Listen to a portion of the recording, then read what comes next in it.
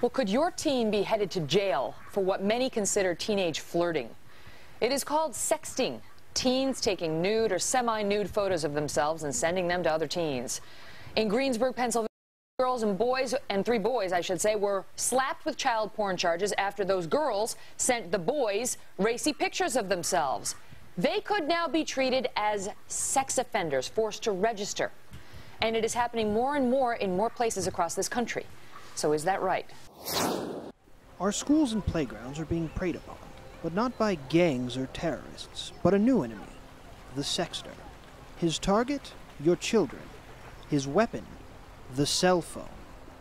I tracked down a convicted sexter in order to peer into his mind and learn his motives.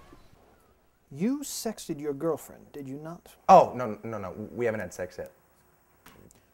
Are you denying that you sexted her? No. I mean, I've gotten some over-the-shirt action, but that's about it. How about you tell me your version of events?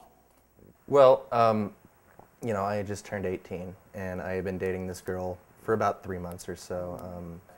While I was working one day, I work at this Mexican restaurant, and I wanted to show her this gross burrito this guy ordered.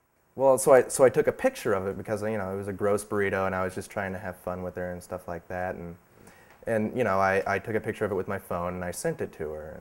But then the next day, you know, the cops woke me up. I get this bang on my door, and my mom's freaking out. They're saying, "They're here for you, Johnny. They're here for you." And so I go downstairs, and I talk to the officer, and I said, "Well, what's wrong, officer?" And he says, "Well, the mother of your girlfriend found the picture you sent her, and apparently your girlfriend has a food fetish." I didn't even know this. I mean, I just thought she was this normal girl. And the mother freaked out, and she called the cops on us. And well, I mean, long story short, I mean, they were charging me with, you know, soliciting a minor for a lewd act. And well, now I'm a registered sex offender. So then you see yourself as the victim here.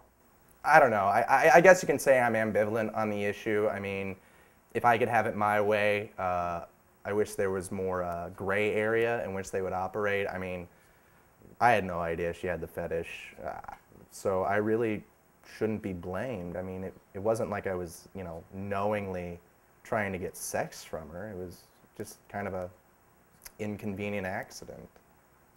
It became clear to me the sexter was a more agile opponent than I had imagined, so I decided to confront him directly with what he'd done. I want you to look at some images and tell me how they make you feel.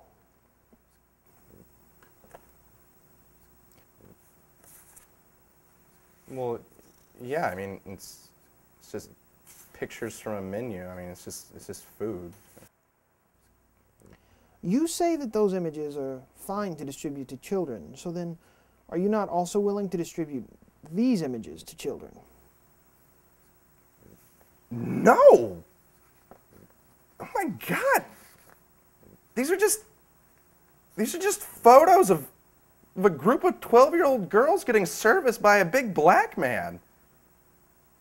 Oh my God, that's not legal.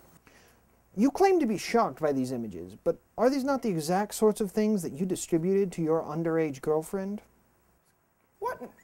No, I mean, I sent her just food. I wasn't sending her fetish porn. I mean, this one's got a chain around her neck. Having been shown the error of his ways, does our sexual predator feel any remorse for what he's done? I was just trying to get my girlfriend to laugh. Maybe she'd make out with me then. I wasn't trying to have sex with her. Well, I mean, you know, eventually, but like, not then. I mean, she was only 17. Rose. For Fox News, this is Emmanuel de la Huega.